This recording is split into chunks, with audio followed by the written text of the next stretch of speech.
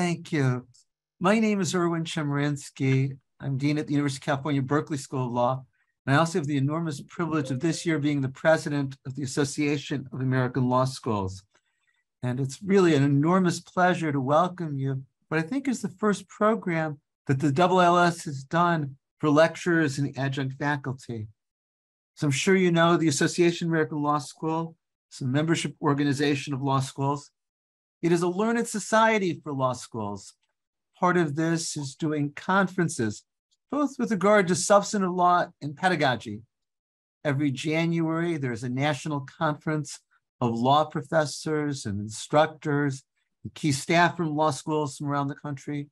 There are conferences for clinical professors. There are conferences that are focused on entry-level faculty. There are conferences that are focused on faculty early and also later in their career. There are programs that are geared to deans. The executive committee of the AALS realized that one of the things that we didn't do was provide programs for lecturers and adjunct faculty. What you do as lecturers and adjunct faculty are so vital in every law school across the country. You bring essential practical experience to our students in our classrooms. You add enormously to the coverage in our curriculum, often providing specialized courses that our faculty can't do. You enrich us with all that you do for our schools. And so we're just delighted to be able to provide this program for lecturers and adjunct faculty. And I hope it's the first of many that we will do. I just want to take a moment and express thanks to those who have put this program together. I want to start by thanking my colleague, Professor Molly Van Houweling, who chaired the planning committee. Molly spent the last 7 years as the Associate Dean for Curriculum and Teaching at Berkeley Law and has done so many wonderful programs, including for our lecturers and adjunct faculty. And so when the executive committee decided to have this program, it seemed just natural for me to reach out and yet once again impose on Molly to put together this program. And I'm also very grateful to all of the members of the planning committee, and you can see them in your program, and for taking time from their very busy schedules to be a part of this. I also want to thank Mary Cullen and everyone at the AALS. Putting on a program like this is an enormous effort, and I'm very grateful to them. Most of all, I'm appreciative to all of you who are spending your time today for this program. I hope it will be valuable. I learned a long time ago that no one comes to a program to hear the dean's welcome or the AALS president's welcome. So with that, I will turn it over to Molly, again, with thanks to her and all the planning committee and everyone at AALS. Thank you so much, Erwin, for your leadership at AALS and of course at our home of Berkeley Law. I thought I would start by telling the participants what you can expect today. We'll have 3 panels on preparing for your class, conducting class sessions, and assessing your students both during the course of the class and at the end of the semester. During the panels, you'll see some interaction between our moderators, who are my fellow members of the planning committee, and our panelists.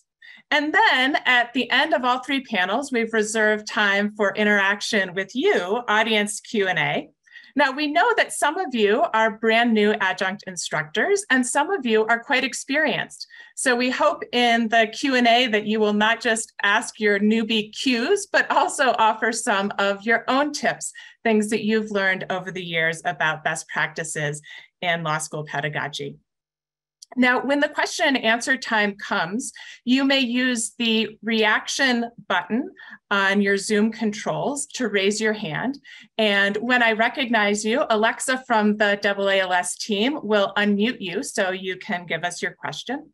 You may also use the chat function to submit questions, and Jim from the AALS team will be helping me to moderate the chat. Go ahead and use the chat at any time, although we will be answering those questions at the end of all 3 panels. Now, I want to close my introduction with a preview of the substance of what we plan to impart today in the form of 3 learning outcomes that we hope to accomplish. First, we want everyone to finish today with a new or refreshed appreciation of the importance of planning to course design, delivery, and assessment. Second, we want you to learn new ways to really think about your students. And by that, we mean all of them, the stars as well as the stragglers. And to think of them during all three phases: course design, delivery, and assessment. And finally, we want to encourage you to prepare to model excellence for your students at every step in the teaching process. And by excellence, we don't mean perfection. We mean excellence sometimes in recovering from your mistakes as well. So to get underway with our first panel, I want to introduce our moderator and panelists. Urshka Valenkonia from the Georgetown University Law Center is a member of the planning committee who will serve as the moderator for our panel on getting started preparing your class. She will be joined by panelists Fred Smith from Emory University School of Law and David Super, also from Georgetown. Urshka, please take it away with our first panel. Thank you, Molly. It's a delight to be here. As Molly said, our first two panelists are Fred Smith from Emory and my colleague David Super from Georgetown. Both of them are excellent teachers. Fred teaches con law in federal courts and has received Emory's Most Outstanding Professor Teaching Award twice. And my colleague David is the last true legal polymath. He has taught pretty much every course that Georgetown offers, from contracts to evidence to federal income tax. Like Fred, David recently received Georgetown's top teaching award. And what sets David apart is that he started teaching as an adjunct. Although he's been in academia for decades, about 30% of all classes he's ever taught, he's taught as an adjunct. The format for each of the three panels we'll have today will vary a little bit. Ours will be a moderated conversation with our two panelists. I'm going to ask them questions and follow up. So the topic, as Molly said, for our first panel is preparing to teach a class. Things that you do before you step into the classroom. I also know we have a good mix of adjuncts here today, some new, some very experienced, some teaching large classes, many teaching smaller discussion and practice-based courses. And what we'll try to do in this conversation is to offer advice as well as we can to all. So David and Fred, one thing required to teach each course is a syllabus. You're invited by a school to teach a class, and the first thing you typically need to do is to put together a syllabus. So I'll start with you, Fred, if I may. How do you go about designing a syllabus for like a stock course, such as federal courts or contracts, when teaching it for the first time? Yeah, so first of all, thank you so much for having me, and it's great to see you. So the first step when it comes to a class like the one that you're describing, where there's going to be lots of syllabi out there from people who've done it before, is to reach out to people who have taught the class, so people in your networks, and to look at a range of syllabi. And that's going to go hand in hand with the textbook, right? So different folks are going to be using different textbooks. And so what you're going to also want to do is look at a number of textbooks to see which ones fit with what you want to get across and how you teach the best.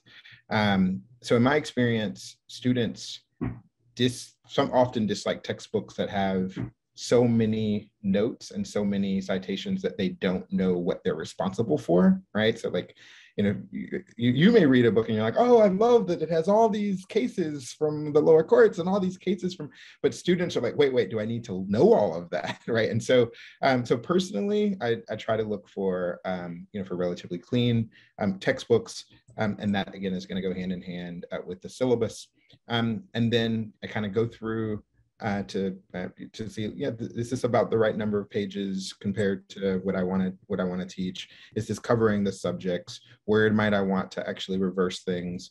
The first time I teach, I'm not gonna actually do that much engineering necessarily, because you learn a lot from the first time you teach a class and you end up changing it. So I keep a syllabus that I return to over the course of the semester with red lines about what didn't work.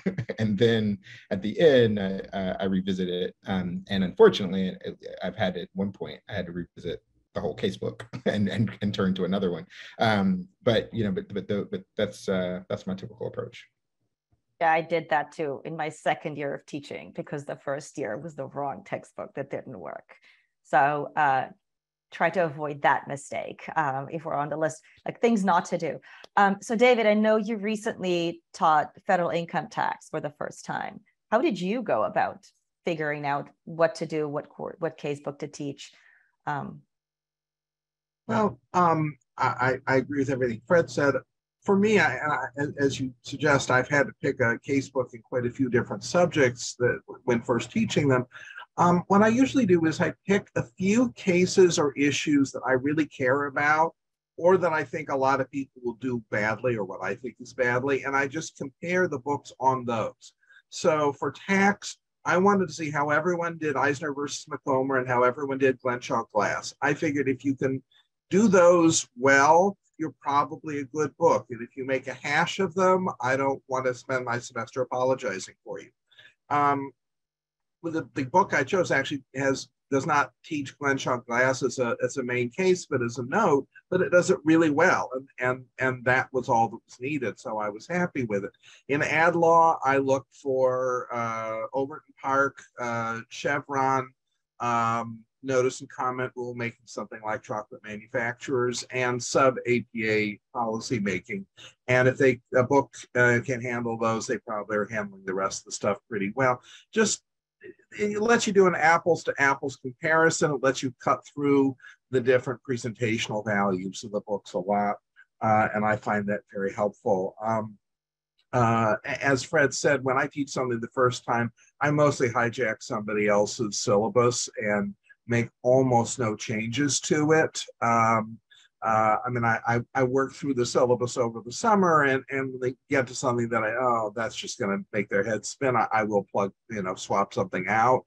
But I have a very strong prejudice in favor of borrowing the syllabus. And obviously I talk to people who've taught it before and try to get a sense about whether their approach to the course is similar to what mine will be, so that I'm not trying to adopt a straight lecturer's syllabus when I'm a discussion-oriented teacher, for example. That all makes a lot of sense. Okay, so what about when you're asked to teach a more specialized course? I know a lot of our adjuncts, certainly at Georgetown, they predominantly teach relatively small, highly specialized courses that they're asked to design, but oftentimes the course doesn't overlap perfectly with your area of expertise. That's true for full-time faculty as well as for adjunct faculty. So how do you craft a new syllabus? How do you start with that process? And I'll start with David now first, if that's okay, just switch it up a little bit. Yeah, I think the key point with readings there is, what do you want to do with them in class? It's not enough to have them just be great things to learn or cute things to look at. Everything you assign in a seminar, you have to have an idea, what are you going to do with it? Are you going to have them re-argue the case and take sides? Are you going to ask, how could counsel for this side or that side have done better? Are you going to give them hypotheticals twisting the facts of the cases a little bit? But you need to do something with it. And when you just put things out there for flat learning, the class ends up being pretty flat. So that's what I do. The other thing, and it's painful to say, but it's true, every hour you spend editing stuff down will make for a better class. If you don't edit, you maybe can afford 3, 4, 5 items. And if those fall flat, which they might, you're stranded. But if you edit your stuff down aggressively and you can assign 6, 7, 8 items for a class, without keeping the readings out of control. If a few of them bomb, you can do more discussion on the others and you're still good. That sounds good. So Fred, how do you put together your specialized syllabi? How do you select the readings? How many pages do you assign? Does the number of pages vary depending on the type of reading? How do you even think about that? Yeah. So first, I just learned something, like on the 6 to 8, by really carefully editing down. I love that. But what I do first, I make a list of topics, and then I try to match that list with the number of weeks that I have. So it may be that that when I first make the list, there's too many of the things, and I have to kind of bring things together, and then I try to see what fits together. And I actually often will start there before I move to the readings to try to see what do we want, what are the topics I want to cover, what do I want them to learn and walk away with. And as David points out, I mean, a lot of that is going to be it's going to be connected to what their product is going to be. So for me, when I've taught seminars, they're often writing a paper at the end, and so I want to expose them to enough to kind of generate ideas for them in terms of what might inspire them and what they want to do a deeper dive into. And then what I do, at least what I've done in the past, is I've kind of picked a couple of pieces, maybe a few parts of an article plus a chapter of a book or one chapter of a book. Although after hearing David, I might actually amend this a little bit. And then, you know, and then work from there. In terms of the number of pages, I mean, if it's meeting once a week, you know, to me, I think 50 to 60 is very, very reasonable. But other people might have different points of view about that. So we actually have some questions in the Q&A that are relevant on point. Is one of the adjunct Mark Title asked, should you find out who your students are before figuring out how much they know and assigning the readings? I will tell you from my associate deaning experience in this is like, no, we approve courses based on a syllabus. Students then enroll. You might tweak your syllabus a little bit based on student interest, have a topic at the end of the course, maybe TBD, but by and large, at least the way it works at Georgetown, a course is approved, an instructor is approved, and it has to be all pretty packaged together. The risk of having the syllabus not be prepared at the beginning of the semester is that the course is going to go badly from the start. And you as the instructor is going to be scrambling to find the readings, and it's going to be a complete overload. So David, one question, given that we have adjuncts in this room, you've had lots and lots of work experience before you first taught a class. How do you incorporate that into a more sort of specialized class to make sure you're not just entertaining students with your war stories, but converting them into something that's educational? I almost tell almost no stories, and I've taught, I guess the course I've adjuncted the most is the one that is very much in my specialty area, and I've also taught as full-time faculty, but I don't tell any stories. I even assign a few cases that I litigated, but I don't indicate that in the readings unless they are enterprising. They don't find out my involvement in them. I think it's a distraction. I hope from these stories that I could tell I've learned stuff, and sometimes I build hypotheticals about ethical issues that I faced, or practice issues, or strategy issues. Those things can be very helpful, and it does get a sense of the real world, but I don't put myself in it, if for no other reason than because they're uncomfortable to say, you know, I think plaintiff's lawyer was really unethical in that case, if they know they're looking at plaintiff's lawyer. And we've had some wonderful discussions, and then a week later someone comes in, oh, that lawyer I was trashing in class, that was you. You know, but we had a good class discussion, so it was worth it. That is wonderful. I want to keep talking about these topics, but we do have a limited amount of time.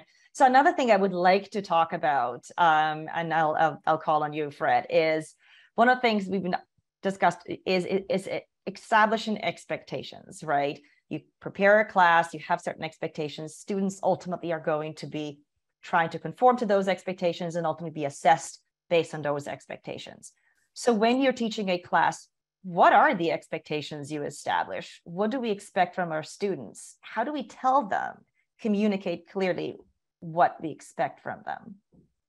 Sure. So I think it's important that the syllabus communicate what the objectives are and what the assignments are going to be with as much specificity as you can, the percentage of their grade that each of those different components represents, and you know, how much does class participation matter, for example. You know, do you expect them to write weekly response papers, et cetera, which, by the way, for seminars, I think it's great, even if it's really short, to kind of keep folks engaged and have people thinking about the issues in advance. So and you know, you want to write a syllabus that's clear enough that almost every question that comes up during the course of the semester, that as you answer to the student, you can also direct them to the syllabus, right? You say, yeah, so as the syllabus notes, and you can literally quote the syllabus. It's like, oh yeah, and then the next time they'll read the syllabus more carefully. And you want a syllabus that communicates that, you know, in a really clear way. I also received a question addressed directly to me, how to access syllabi if you're a newbie teacher. It obviously depends on the school. We have lots of adjuncts. What Georgetown has done is to connect the adjunct faculty will be working with someone on our staff, and then the staff will reach out to faculty who are teaching in that space and ask them nicely, would you please work with this adjunct, talk to them as they put together a syllabus. I know of one adjunct faculty member who spoke with 8 different full-time faculty members as he was putting together his syllabus for corporate governance ESG matters. This happened in the last year. So David, I know you've given a lot of thinking on these questions about expectations and what you do in the classroom. I'd love to hear from you as well. I'm not sure I have that much to add to what Fred said. I think it's being super clear what you're looking for. When I talk about class participation in my syllabus, I am very, very strong that I care about quality, not quantity, because if you don't emphasize quality, you will get a whole lot of quantity, much of it of low quality and much of it from filibusterers who raise their hand first to get called on and then try to backfill something to say, which is just not what you want. So I emphasize quality very much.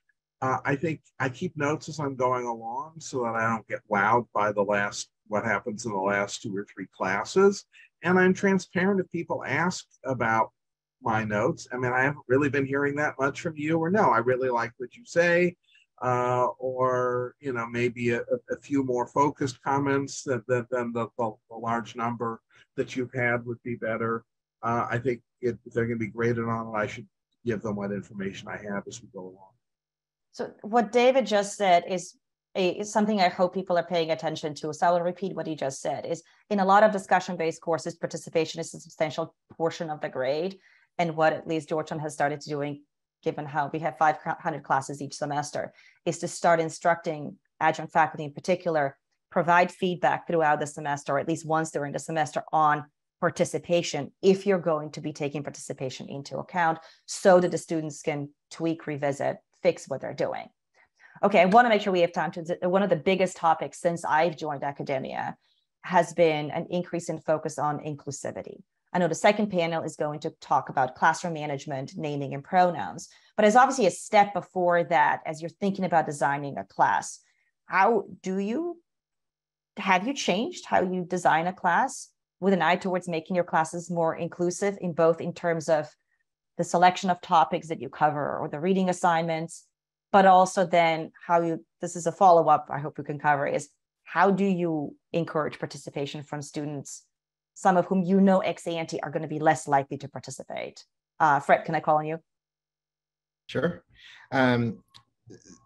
So yes, I mean, I do try to think about the materials that are being assigned and whether or not there's opportunities to include issues related to subordination, related to the reckoning, et cetera. And that's going to look different from class to class in terms of how to include more of that.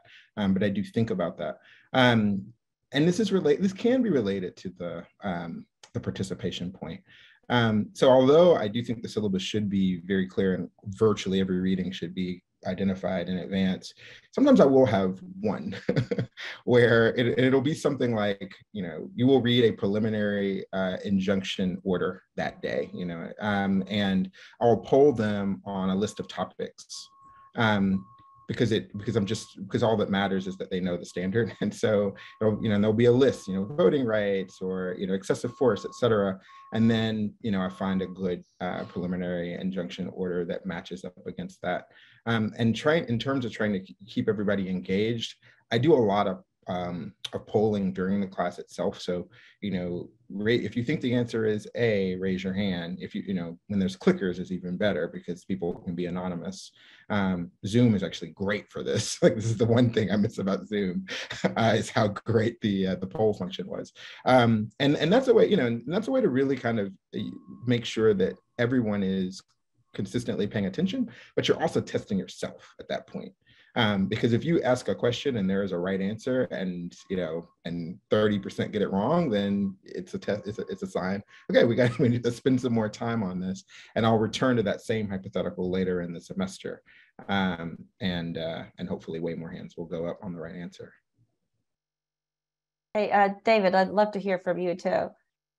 Yeah, I mean, I found that as Fred said, in some courses you've got a lot more flexibility than others, but there's a lot of topics we teach sort of by default or by tradition in cases which, if you'll excuse me, involve squabbling, affluent, straight, cis white guys.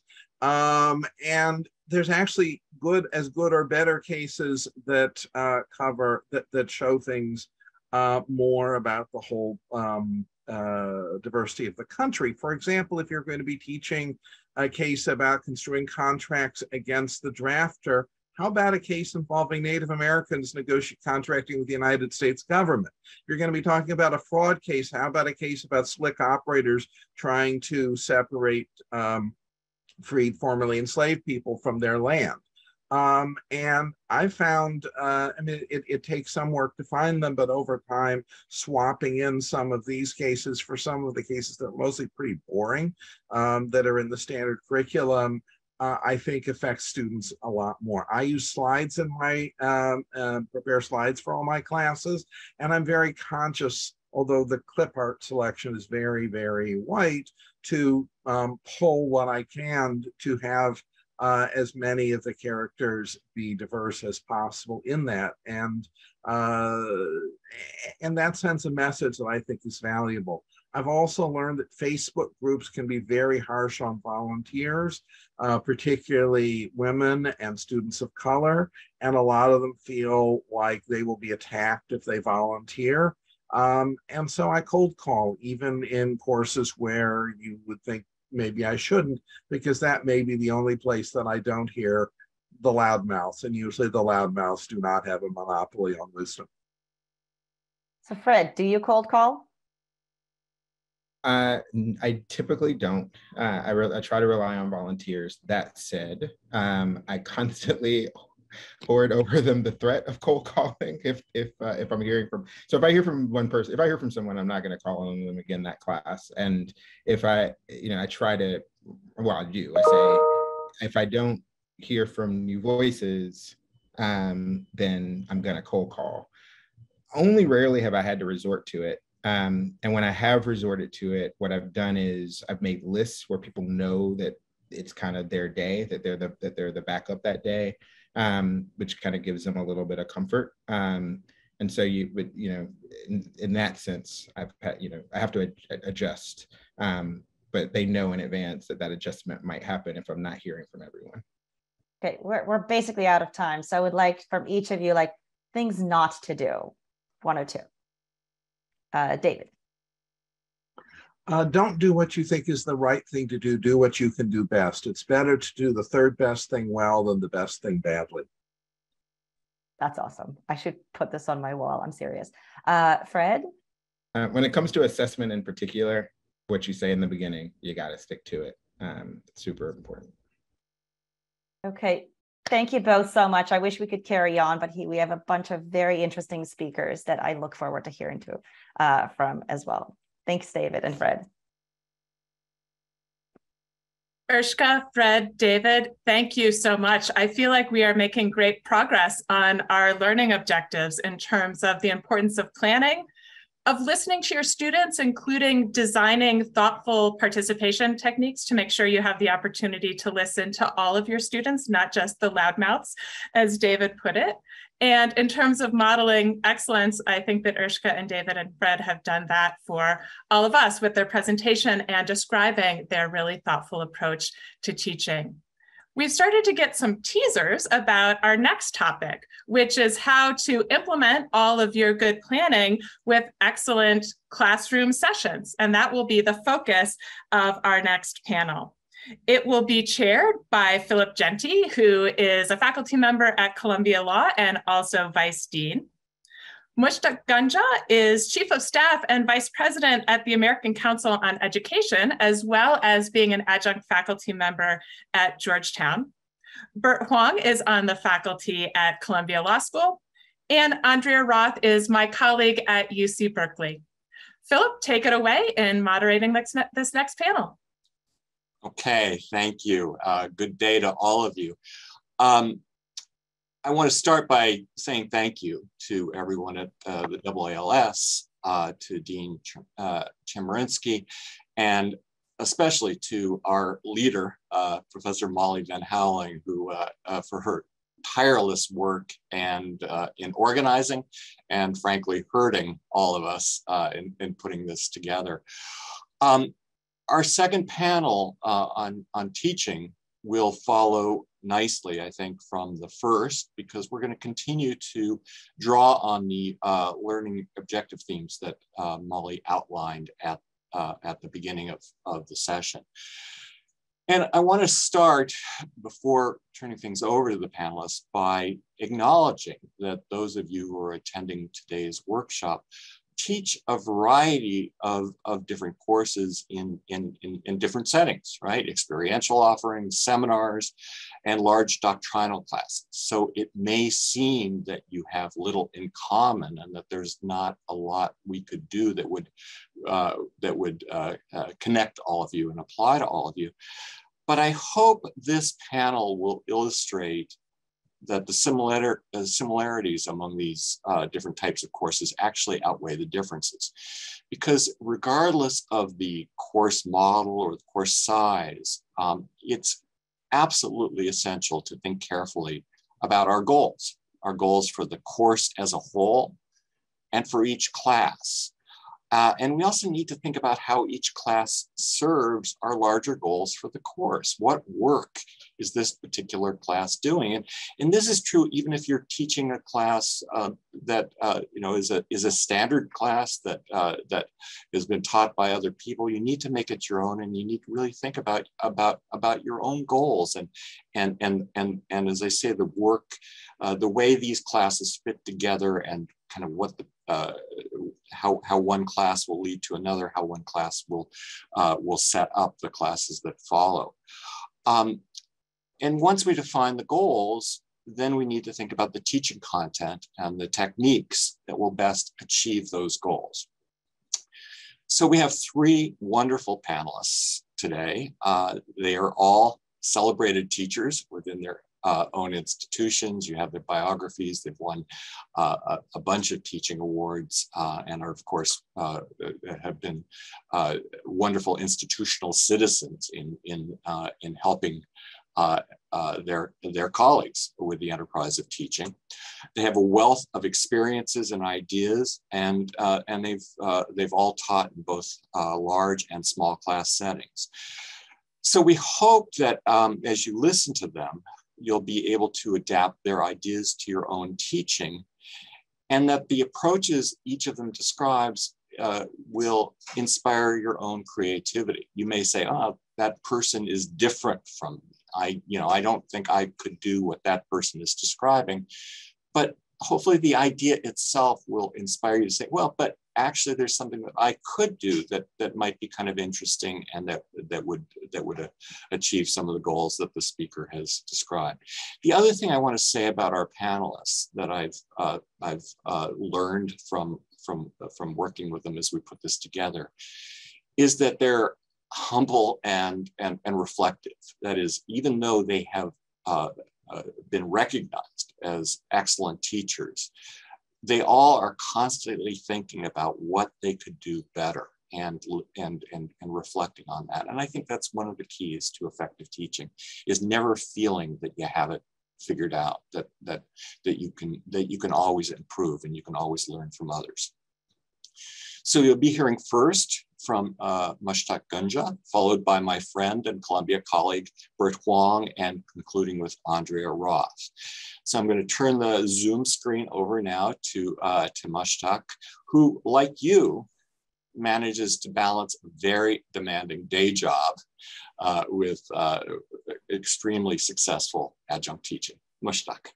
And thanks, Philip. And I'm honored to be here, happy to be here. I already learned a ton from Fred and David about course design and syllabi. And Fred and David, if you don't mind, I'm going to steal a couple things that I learned. I think that's really all we ever do as professors, is just take what's already sort of worked for somebody else and take it up.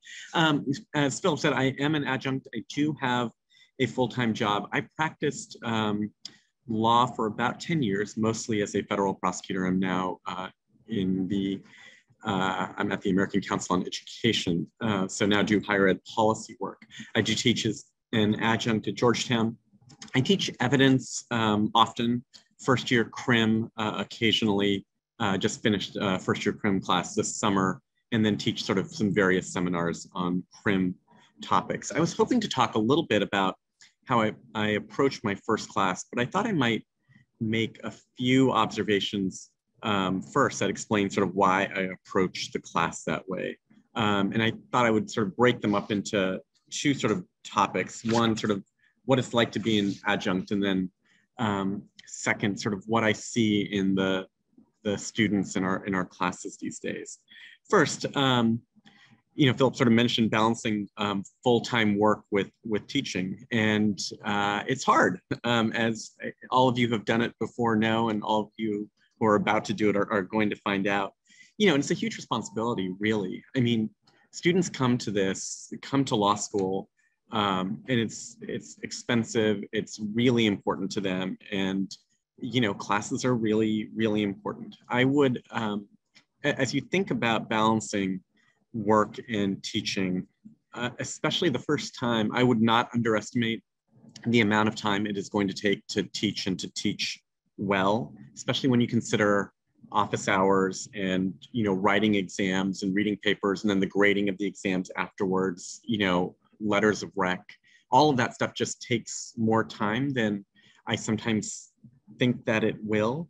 And I guess my one piece of advice is, to the extent that you can prepare in advance, I would do that. I mean, once the semester starts, it gets really busy. I mean, I would have not just your syllabi ready. I mean, obviously you need to do that, but as many and as much of the course sort of lectures or plans done in advance. The thing to know too is that it gets way easier. I mean, so much easier. Like the second time you teach a class, it's like 50% as much work, and the fourth or fifth time you teach it, it's like a lot less work. It's going to be great, but it's going to be a lot in the beginning. And I know you all know that, but just sort of do as much as you can in advance of class. Second thing I might say about being an adjunct, it is this tricky balance, I think, of expertise versus sort of war stories, right? I mean, you were all chosen to teach because you have super valuable experience.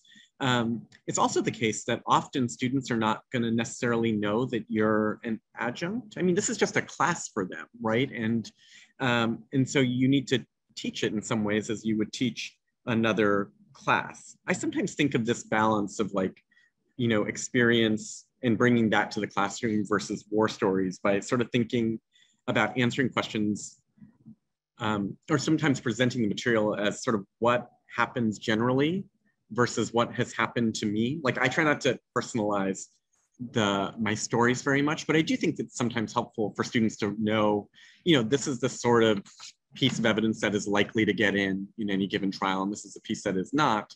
But I try as much as I can to make it not as much about me. I don't think I've ever hit that right balance, but I think that it's a balance I'm constantly sort of thinking about.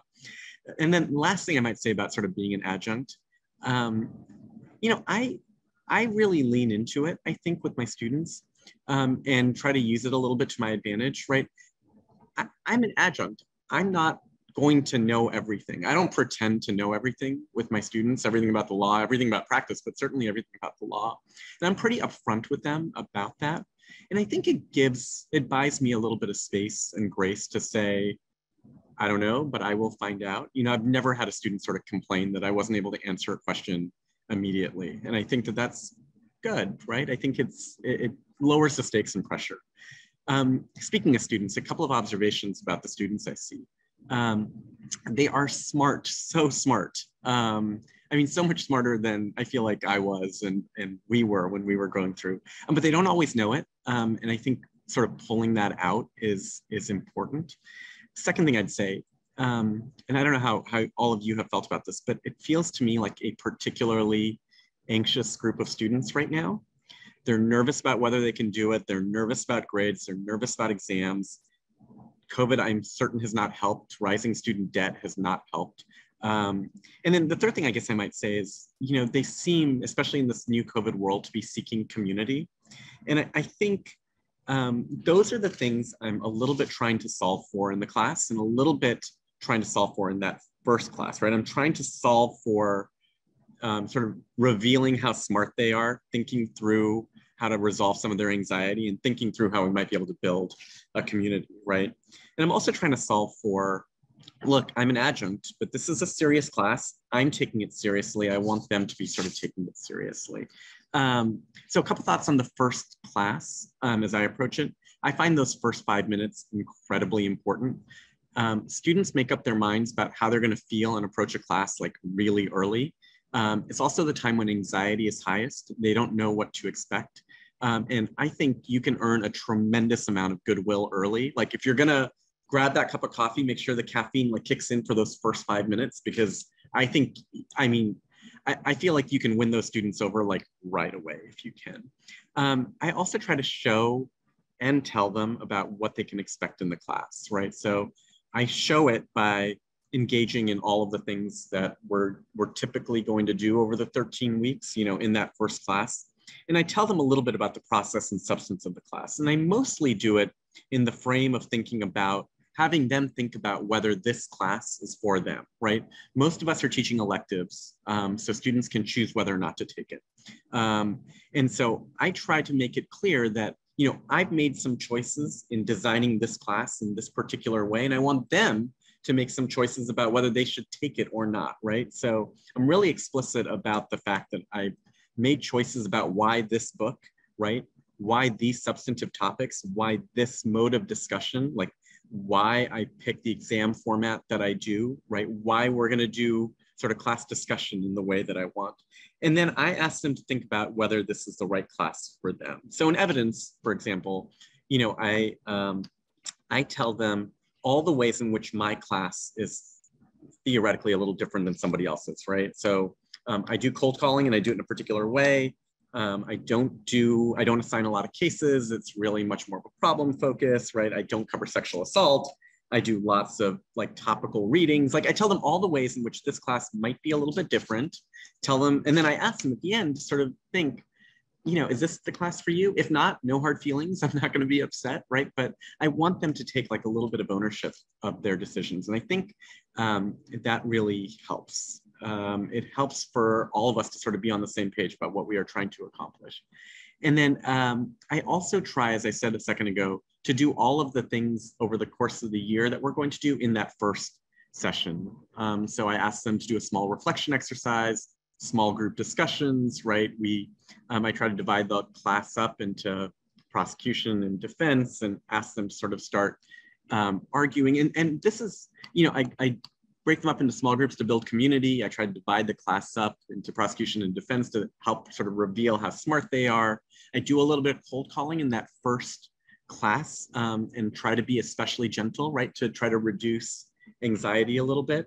And then I always will start class with some videos just because, and mostly The Office or Seinfeld or something like that, just to show that we're gonna have a little bit of fun, hopefully a lot of fun over the course of the year.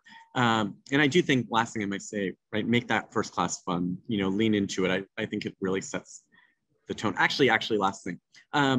I am nervous every single time I teach. I'm nervous all the time. I'm just a nervous person, but I'm always nervous that first class, right? And I think that's okay. And I tell my students that I'm nervous and I know that they might be too. And I think, again, it like serves to like lessen anxiety a little bit and to help build a little bit of community. I've talked way too long, Philip. I'm so sorry. I tried to talk fast. I'm going to kick it back to you. No, thank you, Mushtaq. And the other thing I was going to say is just, I think most of what you talked about works both for the seminar and for the large classes, right? So I think that's right. I do the same thing in both my seminars and my larger classes. Great. Well, thank you very much. So Bert, you're up now. Hi, thank you. Thank you all. It's a privilege to get to share my thoughts. Following up on Mushtaq's wisdom about the first class and setting expectations and also setting good first impressions, I thought it might be interesting or maybe even useful for you to hear just a little bit more in depth about one particular illustration of something that I've done in class, an exercise that I use on the first day of any class that I teach, especially for the first year students. So here's how it goes. Imagine that you're a first year student or you're a student in law school and you're showing up for class on that first day. You're nervous. You're looking to build community. Maybe you want to show how smart you are. You've done the readings, you're well prepared, but you're a little nervous. You're bracing yourself for the cold call. It's not a great feeling. You kind of know how law school classes go. You're not especially excited about walking into the classroom either. So you find your seat, you sit down. Professor introduces herself. You think we're going to start talking about the cases, but instead the first thing that you see on the board is what looks like a poem. And it looks like kind of old-ish English, maybe Shakespearean.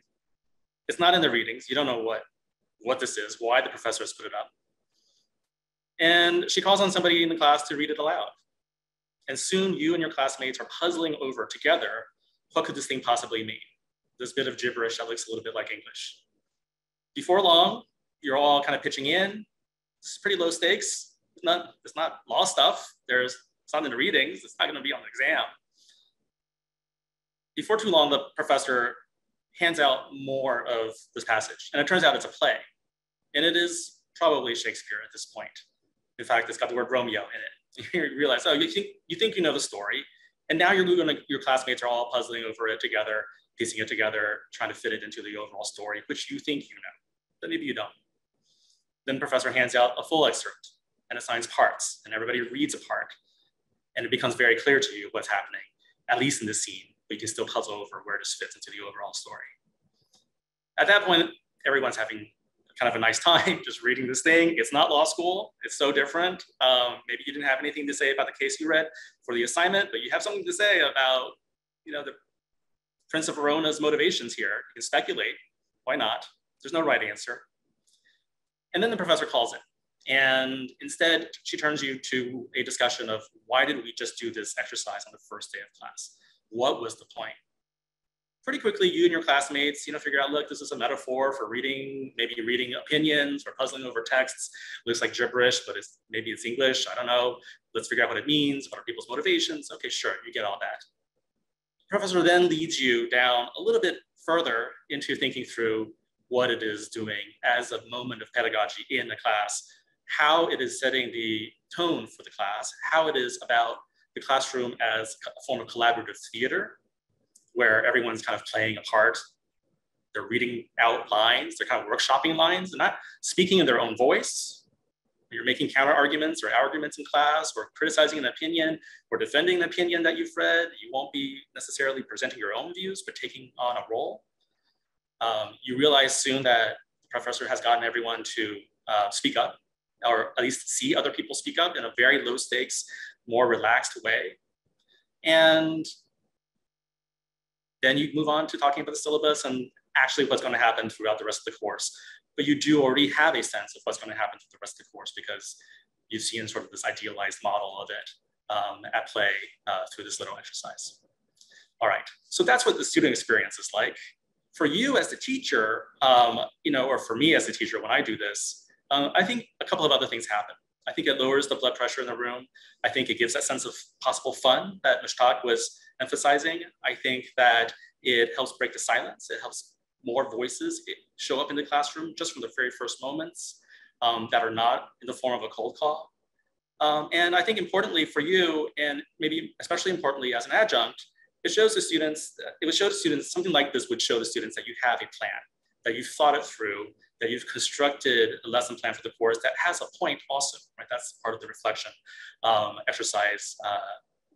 The point of that is to show that there is a point to the whole exercise. So this is one possibility. It's one thing that I do. I know that it's limited, perhaps an application to one else who are especially receptive to this sort of thing. But you can easily imagine variations on this working for a seminar, maybe for upper class students, where you're reading a transcript of the deposition, or a trial transcript, or arguments, or a screenplay that on a topic that's related from a movie that's related to the course. So it's just a bit of a jog to your imaginations, but again, keeping in mind the sort of things that Mushtaq was emphasizing, and also Molly has been emphasizing as sort of the major themes for today. Thinking about modeling for your students, right? Now you just model sort of a form of participation that you're hoping that they will carry forward into the rest of the course when it's not a little excerpt from Shakespeare. This idea of having a plan, right? Showing that everything that you do in this course is going to have a point. There's a reason that you're doing it. And this idea of sort of just excellence in preparation, and you're showing them that you're just as prepared as you expect them to be. So I'm happy to talk about this more or other possibilities, but I'll turn it back to you, Philip, at this point. Thank you, Bert. Let me just ask you one follow-up. I know, because I know you well, that you take on very hard, difficult subject matter in the courses that you teach. You don't shy away from that. Do you think that this kind of an exercise helps make those conversations less charged because of sort of introducing the idea of the role that everybody is playing in the classroom? I think it's possible. I think that can be one benefit of having this sort of idea of the classroom as kind of a theater or collaborative theater, or its exercise, this sort of have this exercise right up front, because as you're suggesting, students are less likely to attribute something that someone says when the professor asks them to say it. Make this argument or make the counter argument, which is against everything you believe, but you have to try to make that argument. Students are less going to be inclined to attribute that to the speaker's own views, rather than recognizing that this is a part of this theater that we're all engaged in. So thanks for bringing that up. Great, thank you, Bert. Andrea. Hi, I'm going to go, I agree with everything that's been said, and I'm going to go pretty concrete really quickly by going through some slides that have some tips. I'm going to speak quickly, but I will definitely share the slides afterwards, and happy to talk more about anything. So let me know if this doesn't work, but otherwise I will assume that it is working. So I'll have just 4 quick tips, and then I have a note on war stories and the beauty and critical nature of adjunct teaching for students. So tip number 1 is to know your students. And we've talked about this before, but just wanted to point out, and by the way, half of what I've learned from my colleague, Molly Schaefer Van Houweling. So as Mushtaq said, I'm stealing all of this from other people. We have a student information sheet. I ask for pronouns. How do you pronounce your name?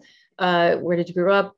I don't ask where did you go to college, so that I went to a big state school and it was great. So but I do want to know, do you have a math and science background? Do you have a political science background? Did you travel for 5 years? What do you want to do? Do you want to be a prosecutor? Look, only 1 person out of 100 wants to be a prosecutor. That's helpful to know when I'm thinking about how to create viewpoint diversity in the classroom. Anyway, this also helps you to relate to your students when they're on call. I actually, when I go to my roster photos, I put 1 or 2 key facts next to them, like, knows jujitsu, future immigration lawyer or something. And so when that person's on call, I can say, you mentioned you're interested in immigration work. Let me ask you a particular question about blah, blah, blah. They're so amazed that you can make this connection with them. And I know it's hard in a big class, and I know that you are not getting compensated at a rate that makes sense for doing this type of detail, but it makes it so much more fun to teach. And you just get a lot of bang for your buck in learning your students' names and knowing this stuff about them. Okay, tip number 2, get them talking. As I think Bert was saying with the wonderful exercise he does, you know, at the end of the day, one of the amazing things is they were all opening their mouths and speaking. And so not only does that wake them up and let the caffeine kick in, but it also means that the most shy person in the whole room who would be so afraid to volunteer by raising their hand has actually spoken to their neighbor about the question you raised. Everybody has said something, and that I think that's hugely important. So here's an example of, like, you know, first day of evidence class, I put these 2 things up on the board and I have everybody talk to each other in groups of 3 or 4 about these questions. Everybody should be talking to somebody. And then afterwards, I go to various groups, and it's less threatening because everybody's been talking about something. They've got something to say. And it's beautiful. And at the end of this exercise, they themselves have intuited the themes of the course. They're the ones who have come up with the fact that the main systemic values underlying evidence law are this, this, and this, and you can help them get there. But it's beautiful because they've done the work. Then you can say, see how intuitive this is. You all came up with this. You could be teaching this class, you know. And it also helps you get your sea legs back. As Mushtak said, you know, he's an anxious teacher. Oh my gosh, I'm an anxious teacher. Every day I go in there and I just, you know, thank goodness that I've got this like minute and a half where they're talking to each other and I can just get my, you know, act together, so to speak. And so it's lovely to have that time. Okay. I also sometimes do something a little bit more concrete. Like, you know, when I talk about attempt in criminal law, I'll actually list these steps and say, okay, talk to your neighbor. When would you call this an attempt? When do you think this should be prosecuted as an attempt? And the beautiful questions are the ones where you think there's going to be some disagreement among the groups, and goodness is there disagreement among the groups with this type of question. So it just gets everybody talking. It lets them see that it's not really intuitive where to draw the line. And then they can say, oh, isn't it interesting that this state draws the line here and this state draws the line at a very different place. Okay, strategic cold calling and seeking volunteers. Cold calling is scary. I do it for all the reasons that other previous speakers have talked about. These would be my tips. Number 1, explain on the syllabus why you're doing it. I say, my goal is to diversify and liven up class, give you an opportunity to share your thoughts, blah, blah, blah, not to intimidate or humiliate anyone, so that they see that it's a tool of inclusivity and not the opposite.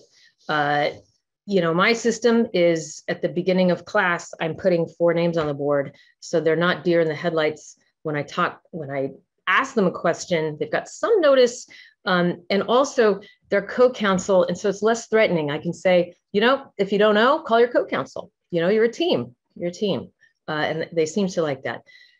You got to make it fun. If you're going to have them not hate cold calling, you got to put your money where your mouth is and make it fun. So how do you make it fun?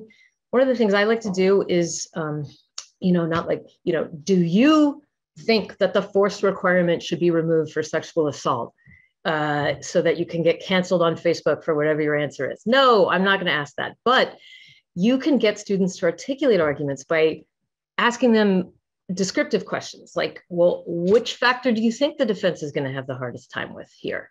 You know, ask a difficult but you know, non-threatening question about the material. You know, what might be one social cost to eliminating the force requirement?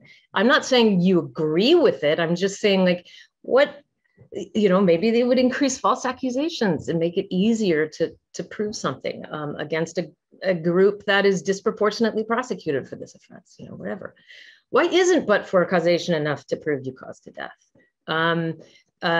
These are concrete enough, but also non-threatening. Don't be afraid to ask why several times in a row. So, you know, why wouldn't this be a crime? Because it's a thought crime. Well, why don't we prosecute thoughts? Well, because there are private thoughts. Well, why is our why are our private thoughts off limits to criminal law? You know, why? And it eventually gets to the core, and then they've said something really profound. And then the beauty is that you can then remember that. I have a Google Doc open at all times where I write down the student who said, especially if it's a shy or underconfident student, I write in the Google Doc, you know, Andrea said blah, blah, blah. And then later, 2 classes later, or in the review for the next class, I say, and as Andrea pointed out, da da da da da da. And Andrea, the super shy student, is like, I can't believe Roth remembered what I said. Now everybody thinks I'm smart. You know, I don't know. I get a lot of bang for the buck in remembering what people said. If they make a mistake, it's really important, obviously, to say when they make a mistake, but go back through the legal rule steps. So if, you know, is this hearsay? Yes. Okay. No, it wasn't. Okay, let's go back. Instead of saying, no, you're wrong, I'll say, well, let's back up. You know, you get the 3 a.m. call. What's hearsay? Out of court assertion offered for the truth of the matter asserted. Okay. Is this out of court? Yes. You know, the student knows the legal steps, and then eventually they're the ones who've gotten to the right answer. And in the meantime, you've solidified the legal rule for everybody in the room. So yeah. And then remember what they say. I like to use ridiculous hypotheticals as fun starting points. So for example, I'll put something like this up. Whoever wishes a person to be dead is guilty of the crime of intended murder, punishable by up to 10 years in prison. And so I'll say to the person on call, you know, what do you think? Does this seem fair to you? No. And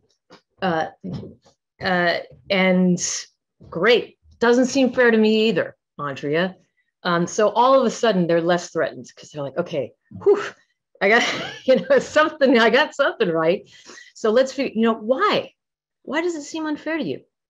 Well, because it seems like it's punishing a thought crime. And then you go down that road. So it's really fun. You're making it fun, or, you know, as fun as evidence law can be.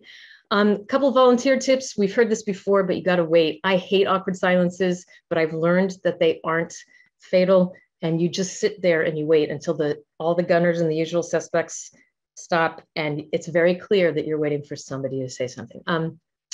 I even say explicitly, how about someone we haven't heard from in a while? And you might think that that makes them embarrassed to raise their hand. For some reason, it doesn't. Eventually, they really appreciate it, and somebody you haven't heard from for a while will raise their hand. Remember what they say, especially with seminars, but also the big classes. You might get some stares if your question is too easy or too vague. So what do you all think? Stares. You know, is this an out-of-court statement? It's too easy, and they're worried if I get it wrong, it's going to be super embarrassing. And if I get it right, I don't get any credit because it's too easy.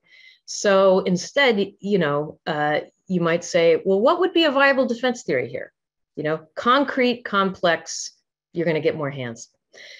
Let them know they're right first. So one other thing I like to do is put up a multiple choice question and have them self-assess. And then the beauty of this is you can just figure it out right before. Sometimes I write these things 10 minutes before class, okay? I don't worry about the web polling and all this fancy tech stuff. I just stick this up there, and then we go through it together. And then I say, okay, somebody who thought that, you know, B was the right answer, why? Why do you think B was the right answer? And so you get the volunteer because they already know they got the right answer. So they're not going to be that afraid to raise their hand. It's also a chance for some humor. There's no reason to go into the weeds on this, but like you can put in like distractor fun questions that are obvious jokes. Okay. Review. This is the last thing I'll say. I review at the beginning of every class. I have a little takeaway slide. There's a lot of text, but I think I've gotten good feedback about it. Whenever I've called these learning objectives, students freak out. They think, oh God, these are the objectives, and if I'm not meeting these objectives, I'm failing. So I've just started to call them takeaways, but they're essentially learning objectives, okay? And the other review tips, you know, I tend to spend too much time on review. I get this in my evaluation, so it's something I struggle with. So don't take too much time, even though I do, yikes.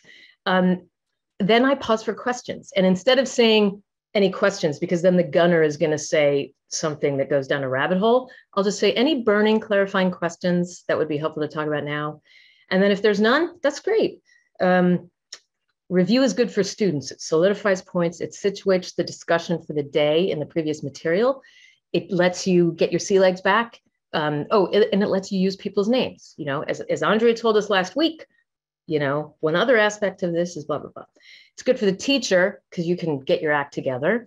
You can deal with corrections. This is, you know, if you made a mistake the day before, instead of saying, I made a boo-boo, everybody, you can, you know, the beauty of the carpenter is, you know, in correcting them, in glossing over their mistakes, right? So this point might have gotten a little bit buried yesterday, but I wanted to clarify that blah, blah, blah, okay? It's on your review slide. You haven't apologized.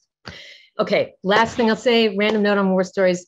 I think the reason that war stories can be helpful is if they are targeted and precise. And so, for example, if the point I'm making is that the reason we have a hearsay exception for prior identifications is that it would be ridiculous to let in court identifications that are wildly suggestive, but not let in these prior identifications, I will use a war story involving an actual court proceeding where somebody points at a person in an orange jumpsuit, a black man in an orange jumpsuit, and says, that's the person I sold drugs to.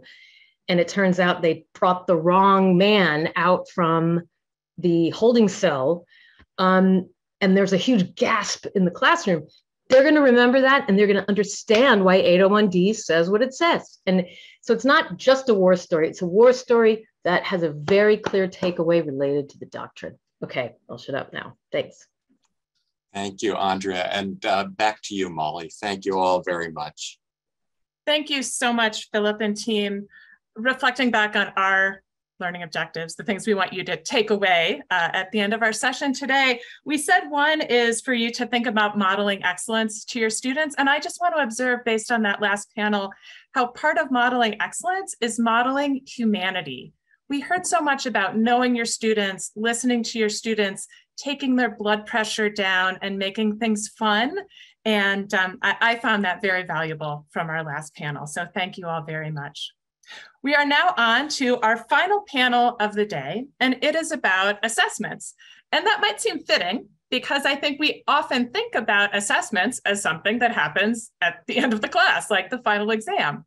But we've already heard that from our perspective as instructors, assessments don't start at the end of the class. They start when you're planning the class. Fred said you have to stick to what you say in your syllabus about what you're going to cover and what you're going to assess students on at the end. So the planning for assessments starts at the beginning, and it turns out the assessments themselves can start at the beginning as well, as soon as day one, when you pose questions to your students that help them assess their understanding and help you assess their understanding and thereby assess how well you are teaching. That's a tip that we heard from Fred as well. But we're really going to dig into this topic of formative assessments, the ones that happen along the way, and summative assessments, the ones that happen at the end, and how, starting from the beginning of our planning process, we can set out to succeed with all of these.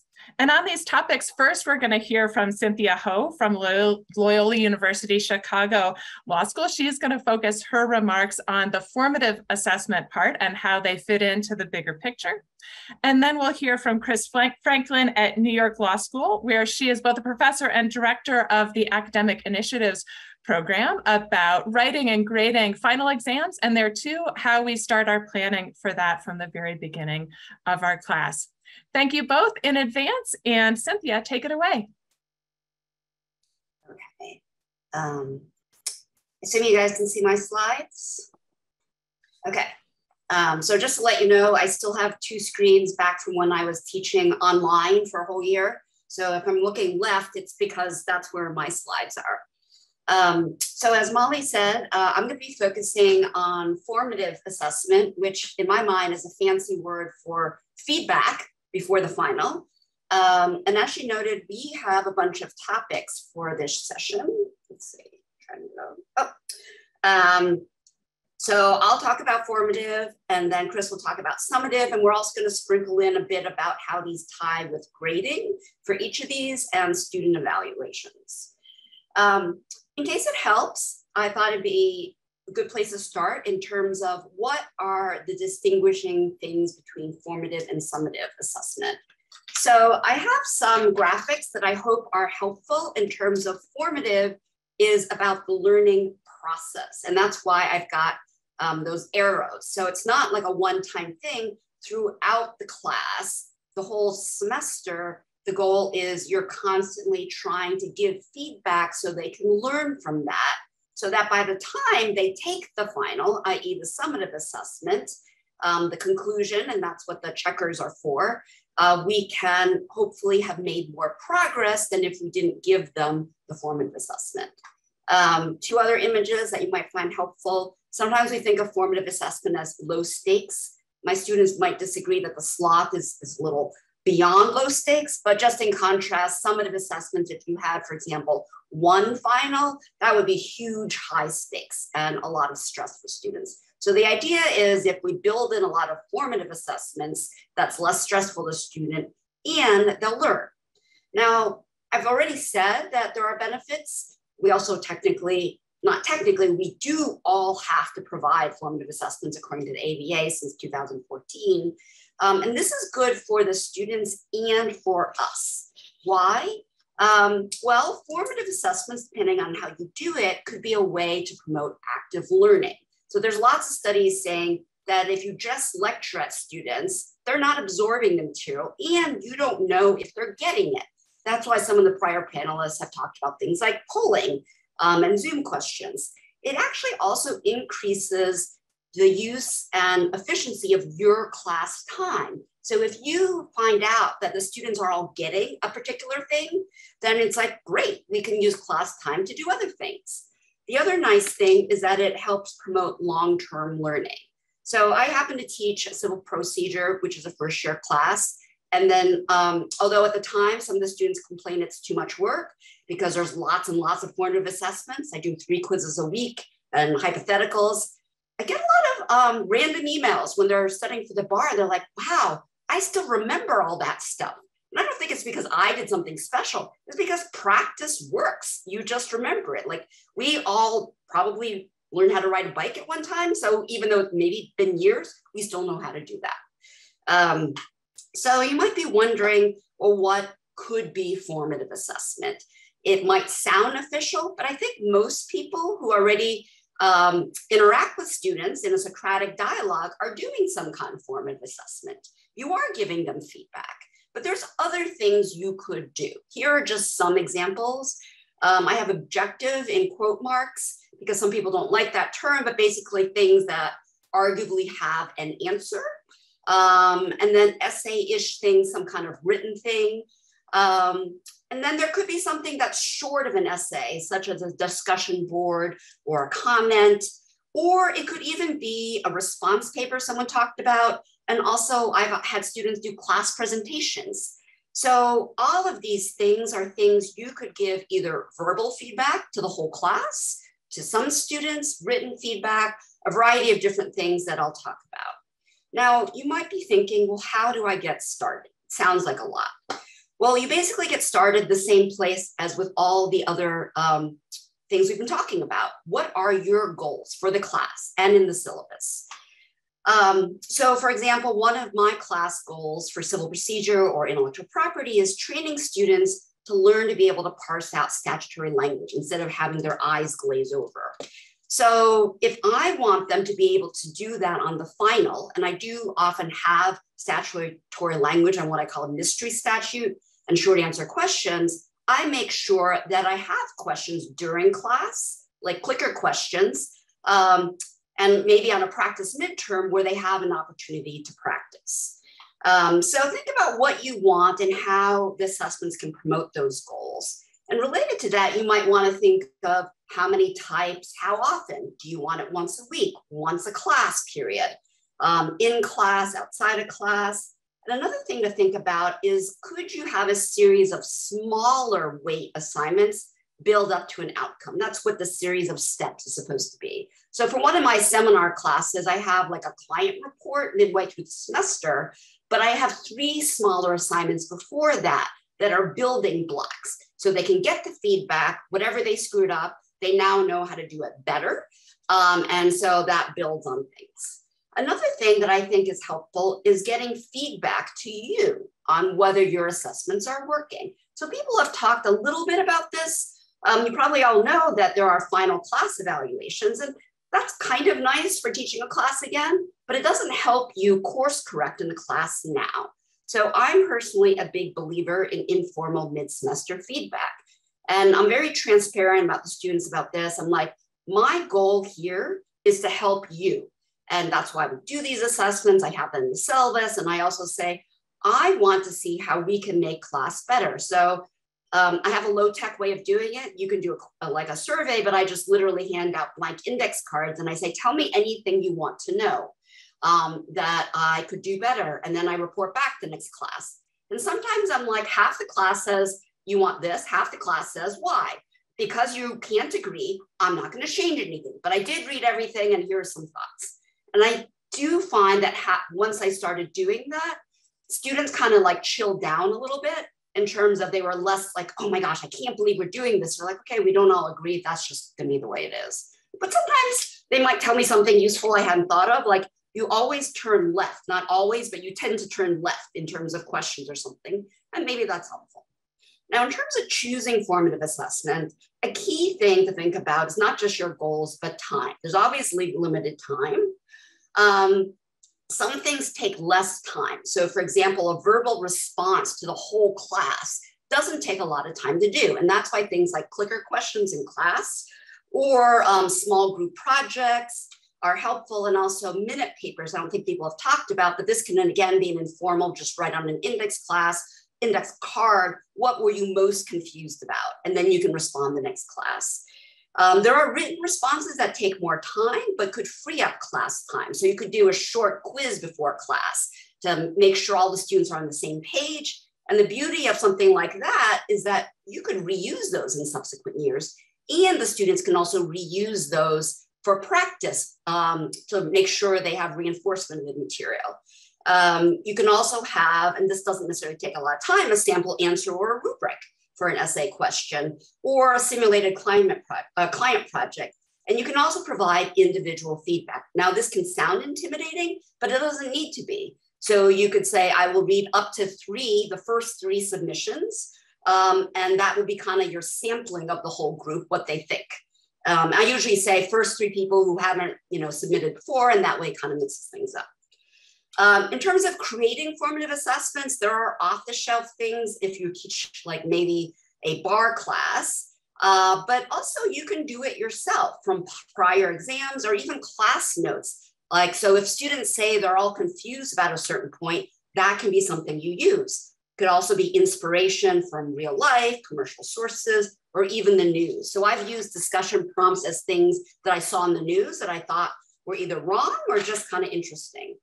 I thought I'd just show you some random examples to kind of demystify it. There's a lot of things you could do, but like the first thing I've used in seminar classes, I just have the students each post, what are the 3 most important things you think you learned? And in the process of explaining that, sometimes they'll reveal they didn't quite get something. And I don't necessarily have to respond to each one. I can just in class be like, okay, it seems like you all got X, but these are the issues we're going to talk about. And then I gave some other examples that you could use for any class, but I think especially if you're going to do something before class or during to make sure they got the basics. And what I find is that this can really help pull students out of their shell if they see other people have similarly made the same choice. Even if they realize it was wrong, they might volunteer, be like, okay, I got it wrong, but I want to explain my reasoning so you can help me get to the right place for the right reason. And the last important thing about formative assessment, I think, is grading. Now, in my mind, formative assessment is all about learning. And if you want to make the students be primed to learn, I think it's important to reduce their anxiety about grading. So for most of my formative assessments, I try to do it only for timely and professional completion. And professional just means that if everyone spent 30 minutes on the quiz, you didn't spend 30 seconds. So otherwise, I would just give them all credit. You can also do check variance, check minus. You can do a small percent of the grade. And as I've talked about before, you can also nestle the assignments. So one thing that might be helpful is always to tell them, here's a class average and the standard deviation, explaining as long as you're in the standard deviation, you're in a good place. And even if you're not, if it only counted 5%, it can't necessarily hurt you as long as you learn from that. So I just went through a lot, but hopefully that helps get you started in terms of thinking. I think the AALS resource page is fabulous, but I also have a couple of blogs I've previously written about like a little more data or details about how to use formative assessment. There's a link if you want more data on why formative assessment helps, but hope that was overall useful. And obviously, I'm happy to answer questions that might come up later. Thanks. Thank you so much, Cynthia. And for everyone, Cynthia, slides will be available in the resources section of the AALS website, along with others, so we can follow up on some of those links and details. So next up, our grand finale in terms of panelists will be Chris Franklin to talk to us about summative assessments and how even those, I think, start at the very beginning of our class. Thank you so much, Chris.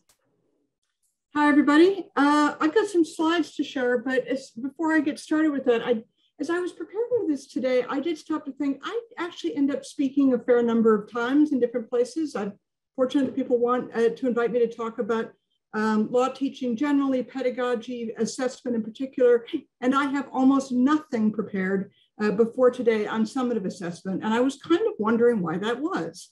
And the answer, I think, is because formative assessment is where we teach. Summative assessment is solely where we evaluate. It's the least fun part of what we do, right? I mean, the cliche goes that most of us would teach for free and what they got to pay us to do is grade.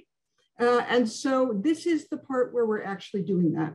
What I do want to remind us is that we have to approach it with every bit the same kind of seriousness as everything else that we've heard from everybody else. We want to plan, we want to model good professional behavior, and therefore, what we really want to do is approach whatever we're doing with summative assessment as methodically as we possibly can. So I'm going to quickly run through. There's a lot of information out there in the world on how to do this, and I have a short period of time, so I'm not going to try to cover every part of it, but I'm going to try to give a kind of overview of some of the things that I think we typically think about and how it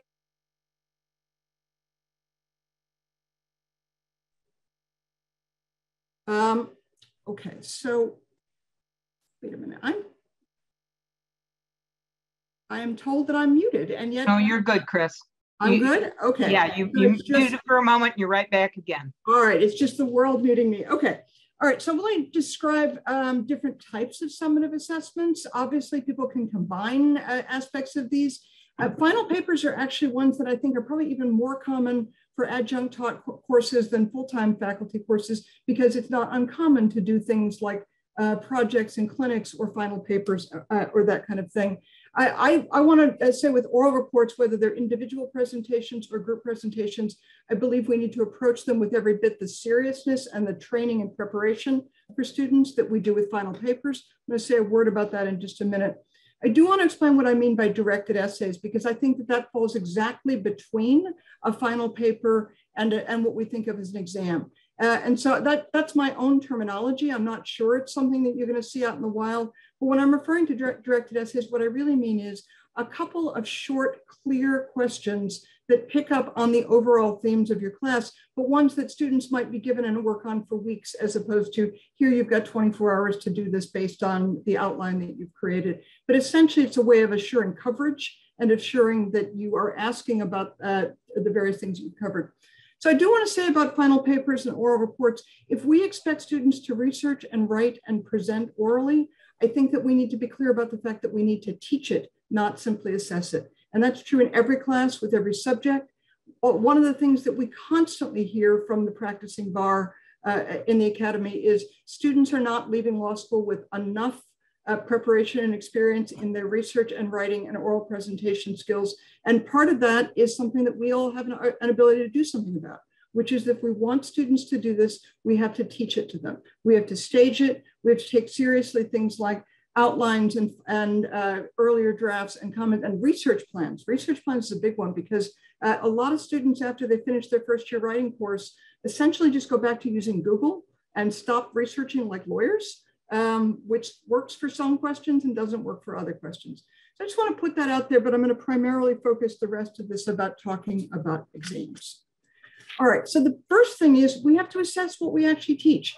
All of the stuff that the earlier speakers were talking about putting together a good syllabus is exactly what allows us to start from that project and say, this is what is essentially the outline for exams. Students should know that they should start with their course syllabi in order to put things together. And ideally, I think a good syllabus not only lists topics and reading assignments and projects, but actually starts giving conceptual groupings. Here are a bunch of units that sort of give broad themes in the class. If you're doing that in your syllabus, well, then do that in your exam as well. Make sure that you're hitting things that work in that, in those general areas.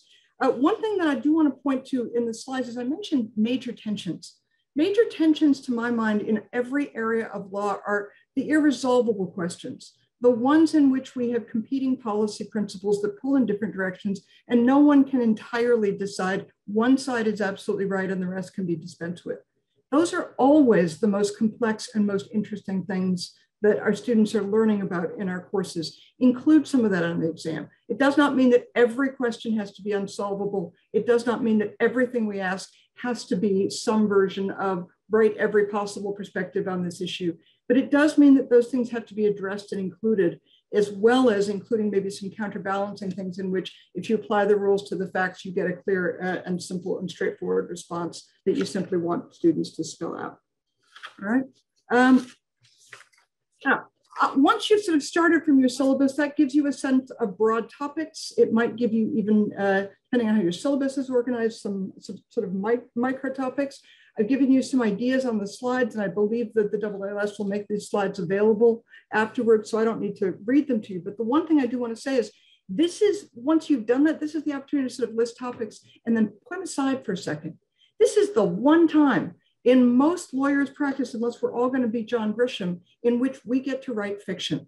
So go start writing some fiction that is generated by those issues and by those major tensions. I'm going to take a step back and say we want to edit that fiction in a minute. I don't think that we should write fiction solely for the sake of writing fiction. This is an assessment. It is an opportunity to test the students on specific doctrinal knowledge and skills that they've developed in your class.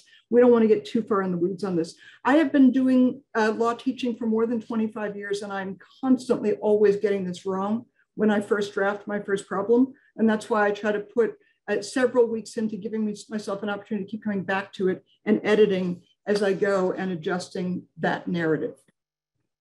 So how do you design the question? Well, you're starting with a client walks into your office. You're gonna have the broad issues and the minor issues. You should decide right at the outset, are you including distractors or are you not including distractors? I personally don't tend to include a lot of distractors, which means almost every fact that is in my fact pattern, chances are the student should find some way of using.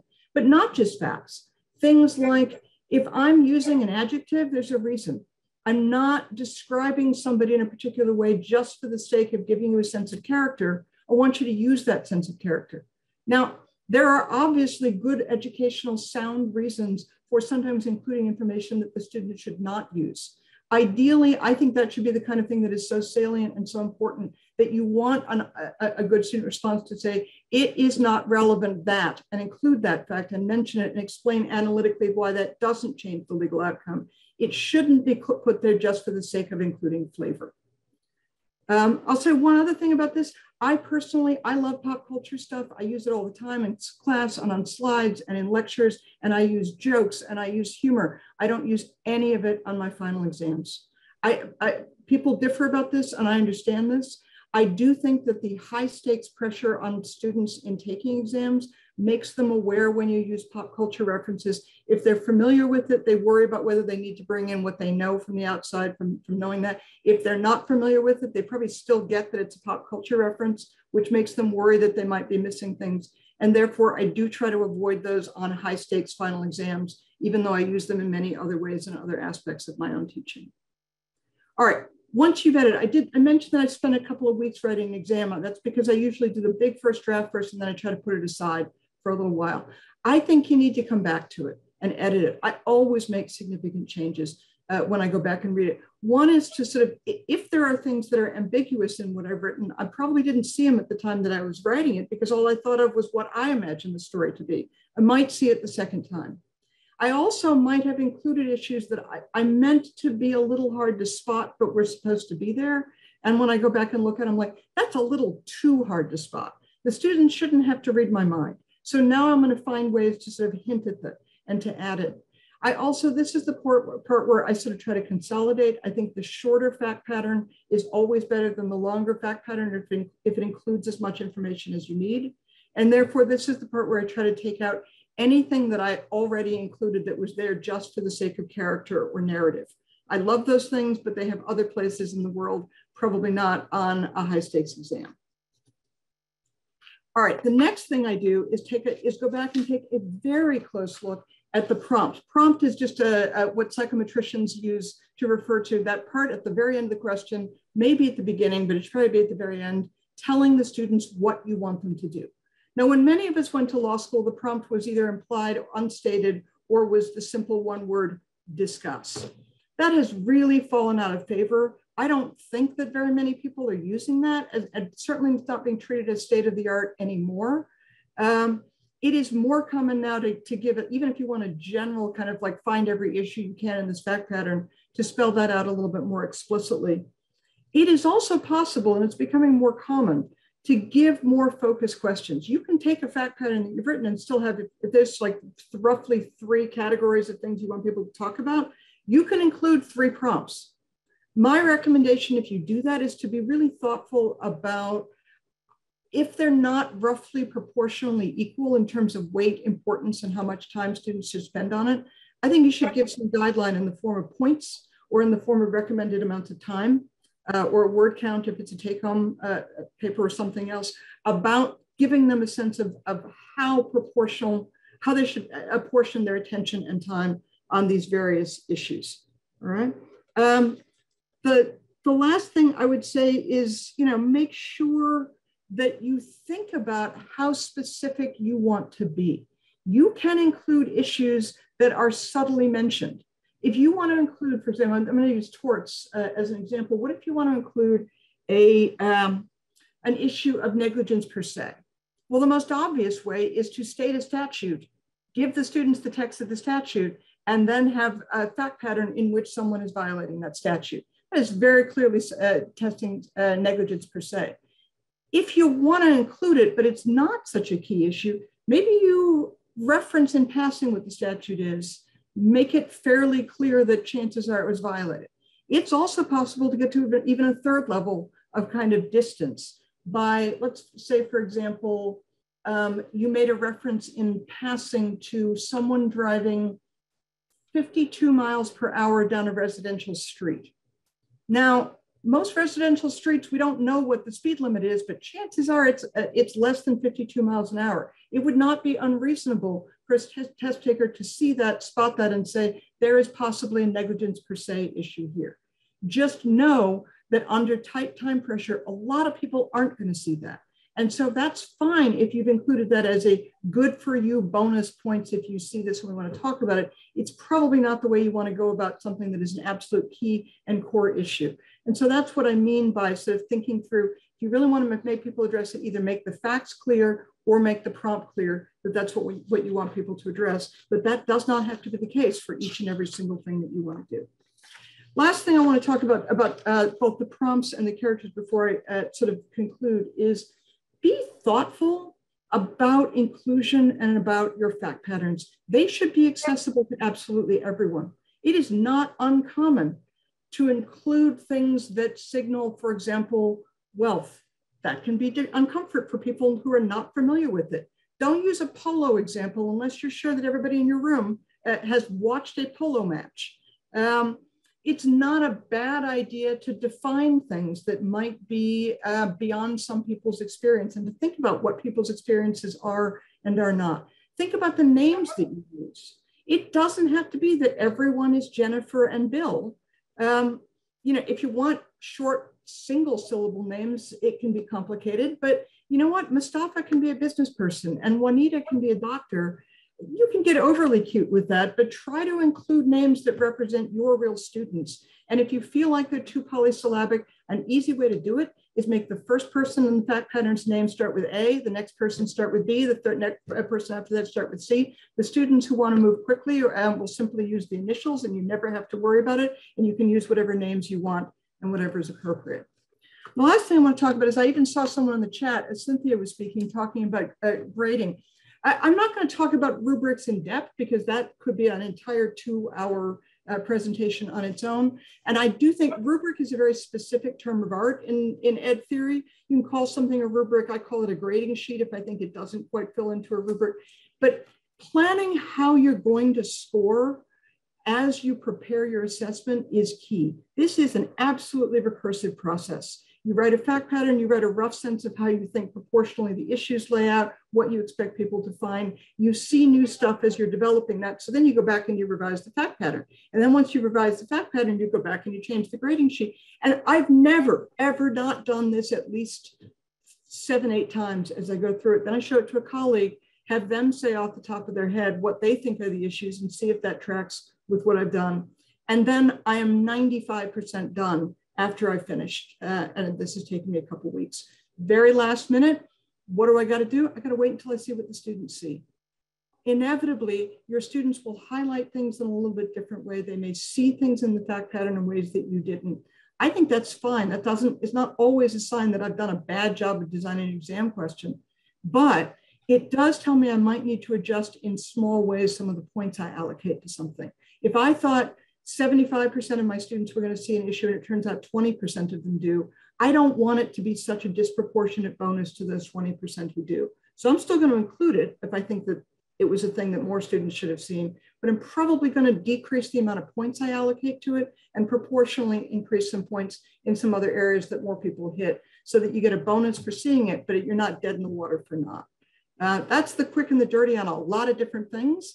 I will stop my screen sharing and toss it back at this point to Molly. Thanks so much, Chris and Cynthia. We've heard again, I think, a number of tips that really resonate with today's learning objectives about the importance of planning, of mapping your syllabus to your assessments, including your formative assessments and your summative assessments. We've certainly heard about modeling excellence in terms of bringing your top tier professionalism all the way to the finish line, including in how you think about and put out there and finally evaluate your assessments. And we've also heard some about listening to your students. Formative assessments are a key way that we do listen to our students, literally when we ask them questions, and also in finding out how well, in fact, they're mastering the material so far. And we want to close out this part and segue to Q&A by talking a little bit about course assessments. Now, Cynthia mentioned the possibility that course assessments can be formative as well as summative. So many of us distribute to our students mid-semester surveys. I use a Google survey to collect anonymous feedback from my students in the middle of the semester, in addition to the formal course evaluations at the end of the semester. And so in acknowledgement of the importance of both of those forms of assessment for us, I want to pose first to our panelists, but then when we open things up, I hope all of you will feel free, those of you who are experienced teachers, to offer responses to this. I want to ask, what is the most valuable piece of feedback that you have received from your students over the course of your careers? And I'll remind you of our modes of interaction. Panelists, you can raise your hand so I know that you're ready to offer a response to this question before we open things up to the audience. I will warm up the group by offering my own. I recall from the early time of my teaching, I was very surprised to receive feedback from students that basically, the way I interpreted it was, I was being perceived as harsher than I thought I was. I was responding to student commentary with some smart aleck remark that I thought was funny and lighthearted, and it came off as critical to them, which was super informative. to me because I was misassessing how I was perceived, and I have erred on the side of gentleness and humanity, some of the themes that we've heard about from our earlier speakers, understanding better than I did at first how things that seem only a little bit sharp to me can feel, in fact, quite cutting to students. Okay, I see that's given our panelists time to come up with some of their top tips that they've received from students. David, please get us started. My favorite is that students said in a legislation class I was teaching, statutory interpretation, that they had absolutely no idea what my politics were, and that contributed to class discussion. And I, except in the one course where I've been so involved I can't hide it, I absolutely try to hide my politics, and it really does help. And when I get a lot of evaluations with that in it, it's usually in a course with good class discussion. Thanks, David. Philip, you're up next. Well, I would say, and it's useful, but I haven't solved it yet. But I have always done what we were talking about, trying to get the students talking, get good discussions. And the comment that I've gotten over time is, that's wonderful, but I don't know, which of my classmates are saying things that are accurate and which ones are saying things that are not accurate. And I need you to, at some point, kind of give your own view so that I know what I should be taking from the discussion. And so I've become much more conscious of trying to, not necessarily say, okay, A was right and B was wrong, but more kind of put some closure on the discussion. The only other thing I'll say is that what we don't assess in our course evaluations, we don't assess the examination, because the course evaluation comes in before the examination. So it was really interesting for me to hear the discussion about assessments and realize that I actually don't know too much about about what my students think about my assessments, because it's not something that we ask them to tell us about. Thanks, Philip. Chris, what's your top tip? Slow down. I'm a New Yorker and I speak like a New Yorker. At least I speak to other New Yorkers, because that's most of my students as well.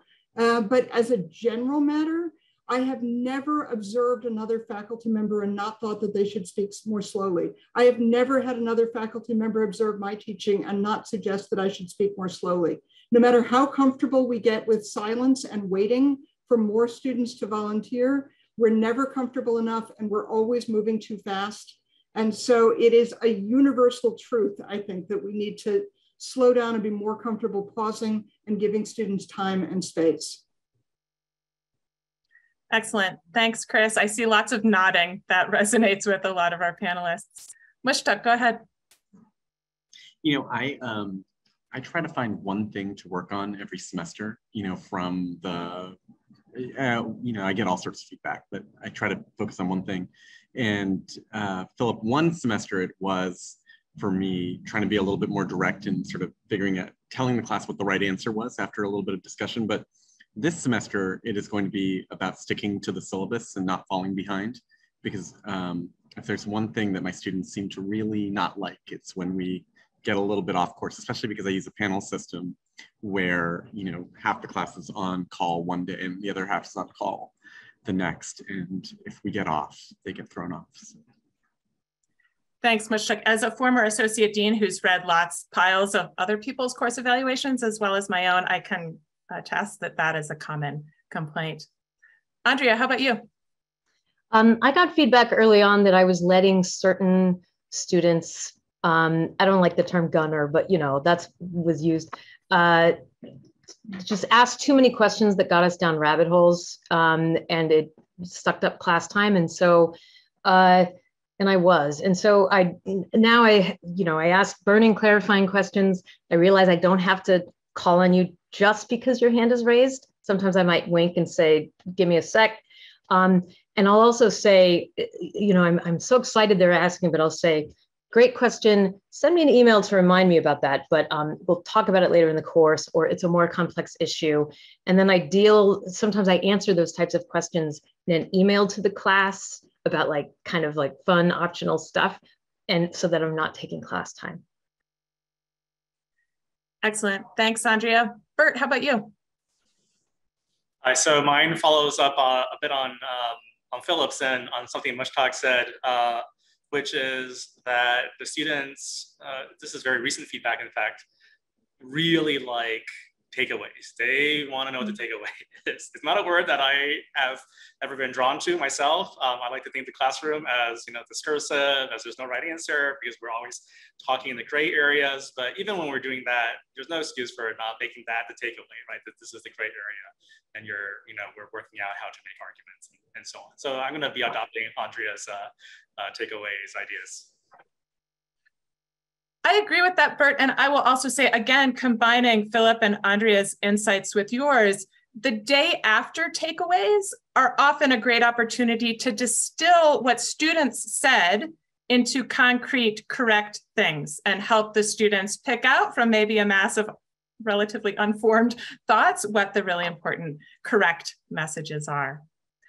Cynthia, go ahead.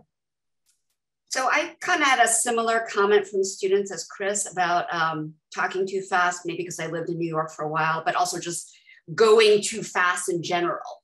And then some students were like, there's no way we could get all this information. You have all these slides and they go really fast. And they're like, can't you share your slides? And initially I was resistant. I was thinking they weren't going to focus and they were going to skip ahead. But I'm like, I'm going to try it. If you guys focus, it'll, I'm willing to do it. And contrary to my assumption, it worked out and they found it was easier to take notes. And I was just like, oh, my hesitation was just off base. So I'm glad they told me and it all worked out.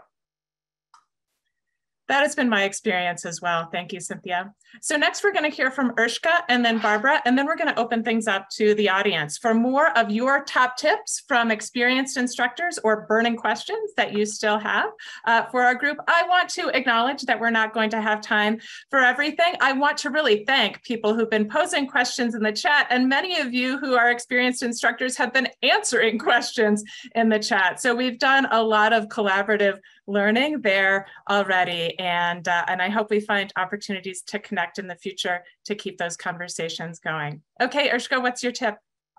So students often get confused in the middle of the semester or is beginning, how do things fit together? They come to off asking questions. So I've started using this, if you'll allow me to share my slides. I actually have slides giving them basically the syllabus with highlighting, this is where we are, so they know what the order is of which I'm doing and what, and I'll explain to them there's a reason why I'm doing things in this order. So that stops them from asking questions that are jump ahead. It's sort of like, we'll get to that, and they can see it from the beginning of the semester. This is in response to some early feedback I got. I'm confused where we are. It's all interesting and fun, but how do things fit together? Once I started doing this, all of that stopped. And the feedback I'll typically get, this class is so structured, even though this is probably the only thing I changed. Fantastic. Students do appreciate a roadmap. And we've talked already several times today about how important it is for you to build one, and it's helpful for you to reveal it. Go ahead, Barbara. Very early in my career, when I was one of only a couple women faculty members at the school I was teaching at, I had a group of young women come to me and say, you need to wear makeup and do your hair because you're presenting a model to us of what a lawyer, you're our model for what a lawyer is, and you don't look like a lawyer to us. And while I didn't take their advice, the perspective that they were watching me and they were learning from me what it means to be a lawyer, that I'm teaching that in every class, in addition to whatever subject I am teaching, is a lesson that has stuck with me for the 30 many years since that time. And being more deliberate about thinking, how am I modeling what it means to be a lawyer in the classroom? Those lessons that go across substantive boundaries. Barbara, I love the takeaway of that. I'm glad the takeaway isn't wear makeup, because that is not my personal style either. But I also want to observe something extra about what you just said, which is that you learned something really valuable from that evaluation, even though you didn't take the student's advice. And I want to say that there are many opportunities where you learn from the evaluations that you're not explaining enough why you are cold calling on students, for example, if they have the impression that it's to humiliate them and not to give them the opportunity to practice their oral advocacy skills in an inclusive environment. And so often we can make, as you just suggested, adjustments in response to our evaluations, even though they aren't giving the students exactly what they asked for. We can learn so much that helps us improve our teaching. Well, it's time to open things up for our few remaining minutes. And I see we have at least one hand raised already. I hope we get more queued up, and I will recognize people in turn. And Alexa's going to make sure that you are unmuted. And Peter Fendel, you are our first speaker. Go ahead. Hi, everyone. Thank you so much for your time and assistance. This has been extremely valuable, greatly appreciated. I just finished my first year teaching at Pepperdine Law School, and a question that I'm really struggling with, something that I continually am trying to figure out, is this balance that was sort of mentioned in the beginning, but I don't know that we got into it too much, of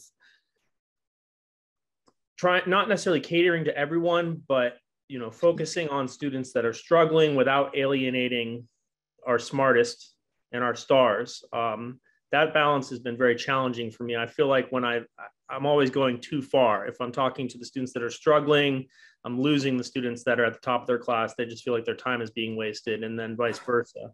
And I was wondering any sort of tips that anyone is willing to share in that regard. I know it's not necessarily an answerable question, but advice is greatly appreciated. Thank you so much. Great question, Peter. I've struggled with that myself. And so I'm hoping that one of our panelists wants to volunteer to give a thoughtful answer about what might have worked for them in the past.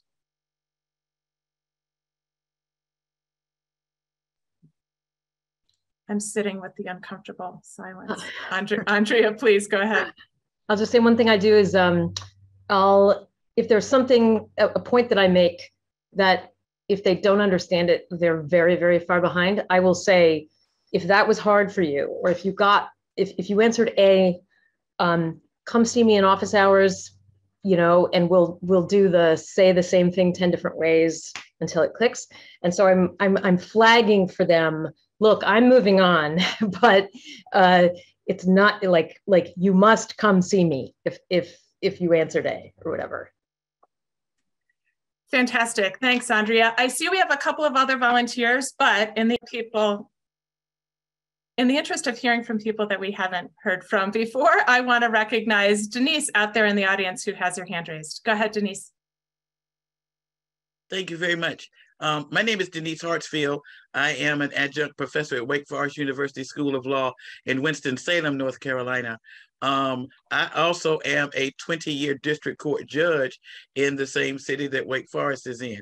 And I was listening to the comments about war stories. And I think I put in the chat that I'm teaching juvenile law in North Carolina this fall. And because of what I have done for so long, my repertoire is full of stories. Call them war, call them love, call them whatever. So I just want to kind of get a feel of, why probably I've heard so much about no war stories, and are some classes more geared to war stories than others? Excellent, Denise. I too heard, I think, a couple different perspectives on this topic from our panelists. I think people have different styles and bring different strengths to their teaching. And it's important to tie your stories to the points that you are trying to drive home. I think that was part of what Andrea was emphasizing. Chris, do you have something on this point? Which is that I think the class, when people say that they disfavor war stories, it's because the classroom should not be about us. It should be about our students learning. But part of what our students are learning about is real world practice experience. It's what really actually happens. And to the extent that that's what you're talking about, how can your wealth of experience on the bench not possibly be an advantage for your students to hear about? That's not the same thing as self-aggrandizing moments of like, here's this cool thing I did once. And I think that's the distinction that people mean when they're talking about war stories versus real life experiences that are helpful to helping students comprehend the material. Thank you very much. I see another judge up there that's nodding his head. Hey, judge practitioners who coming into the law situation is kind of different. Thank you. I appreciate that. Yeah, let's hear more wisdom from the bench. Judge Matt Williams, go ahead. So I've been teaching now trial advocacy now for 30 years. And, you know, the problem with war stories where you're the hero is it becomes about you and it becomes about how wonderful you are. And it's not about the teaching moment, the learning moment. The great thing about war stories where, you know, candidly you messed up and you learned something is that's the real life experience, because then they can learn from your mistakes. There was actually something that Ms. Brown had posted about discussion boards that I was hoping to make a brief comment about, if I may. And because she was saying, how do you use discussion boards, or how do you best do that? And about, especially during pandemic, and trust me, transitioning a trial advocacy course into a fully remote environment where you have to teach both in-person and remote advocacy created some challenges these last couple of years. But one of the gifts was Canvas and the use of discussion boards. And one of the things that I and my teaching colleague did was we set up a discussion board that we monitored and that we contributed to, but we required our students to post each week the concept that they were struggling with the most. And then we required each student to not only post, but then reply to somebody else's. And then we chimed in as well. And again, provided that, because my teaching colleague is also a judge, provided real life experiences and analysis based upon the challenge that they were facing, some of the challenges that we had faced.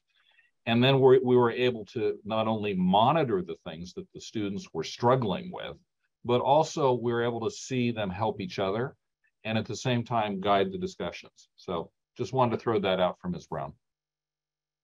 Fantastic. Thanks, Judge.